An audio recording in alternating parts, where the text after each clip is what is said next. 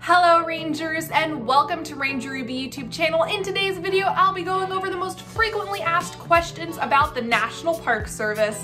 Let's go ahead and dive right on in. Like I said earlier, in today's video, I'll be answering the most frequently asked questions about the National Park Service.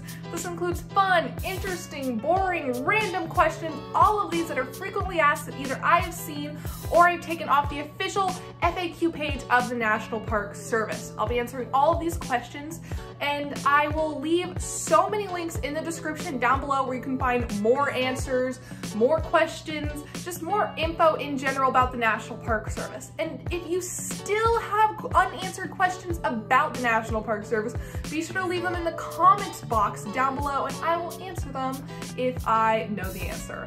But without further ado, let's get on to these questions about the National Park Service. Okay, let's go in with question numero uno. Who is the director of the National Park Service? The current director of the National Park Service as of 2021 is Sean Benge, and he is the director of operations and is exercising his delegated authority over the director of the National Park Service. And question number two is, what government agency oversees the National Park Service? We know the National Park Service is part of the government, but what part in particular? The National Park Service, or NPS, is a bureau of the Department of the Interior. Directly overseeing its operation is the department's Assistant Secretary for Fish, Wildlife, and Parks.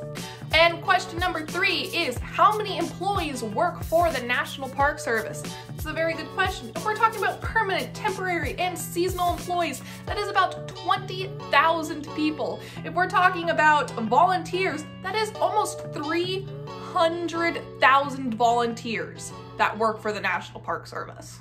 And the next question is, how old is the National Park Service? Well, the NPS was founded by President Woodrow Wilson on August 25th, 1916, making 2016 its centennial birthday, which makes 2021 its 105th birthday. However, just because the National Park Service was founded in 1916 doesn't mean there were more national parks beforehand.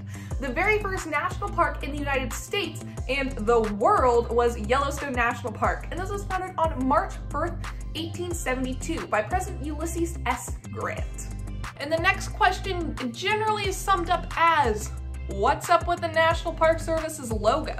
The iconic National Park Service arrowhead is a logo that represents the national parks.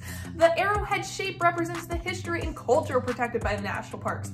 The sequoia tree and the buffalo represent the vegetation and the wildlife, and the mountain and the lake represent the scenic landscape and recreational activities that can be enjoyed inside the NPS.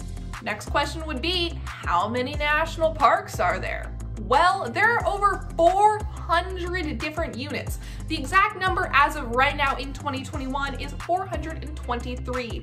These areas include national parks, national monuments, national battlefields, national military parks, national historic parks, national historic sites, lake shores, seashores, recreation areas, scenic rivers, national trails, and the White House. Yeah, the White House is just its own national park unit. And the next questions kind of go hand in hand. What is the biggest national park and what is the smallest national park? Well, the biggest national park is Wrangell St. Elias National Park. This is found, I bet, fairly obviously in Alaska, and it is 13.2 million acres. That is like several states big. In comparison, the smallest national park site is Thaddeus Kozico National Memorial, located in Pennsylvania, and it is only 0.02 acres. What a size difference. And the next question would be, how many visitors does the National Park Service get? Now, obviously in 2020 and 2021, the visitors have been affected severely by the little panoramic. But in 2019, the visitor numbers were 327,516,619. The most visited national park sites in order from greatest to least include Blue Ridge Parkway, Golden Gate National Recreation Area, Great Smoky Mountains National Park, Gateway National Recreation Area, Lake Mead National Recreation Area, George Washington Memorial Parkway, Natchez Trace Parkway, Chesapeake and Ohio Canal National Historic Park, Cape Cod National Seashore, and Delaware Water Gap National Recreation Area. Hint, most of these are roads or parkways or super close to big cities, which is how they're able to get as many visitors as they do.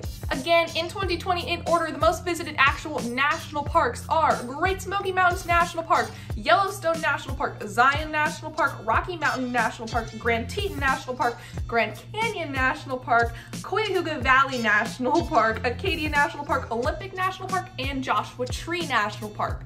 Again, most of these national parks are either incredibly famous as landmarks in the United States or located next to big cities.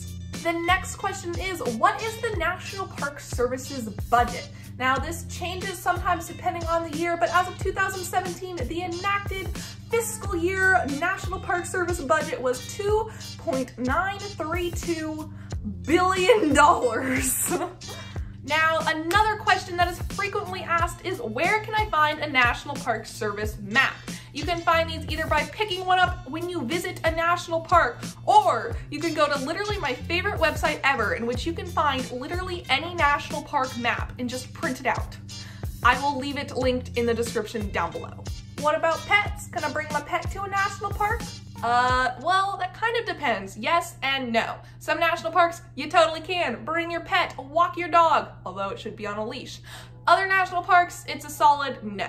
If they are a service animal legally, they are allowed in any national park, although you might need to talk to a ranger beforehand. How can I get a job at national parks, or how can I volunteer? You can either go to the specific national parks page and apply there, or go to usajobs.gov and search up for it there. It'll all be on those websites.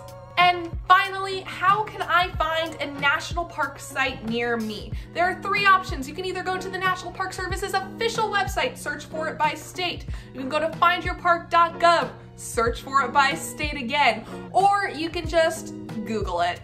I'll be honest, that's kind of the easiest option here.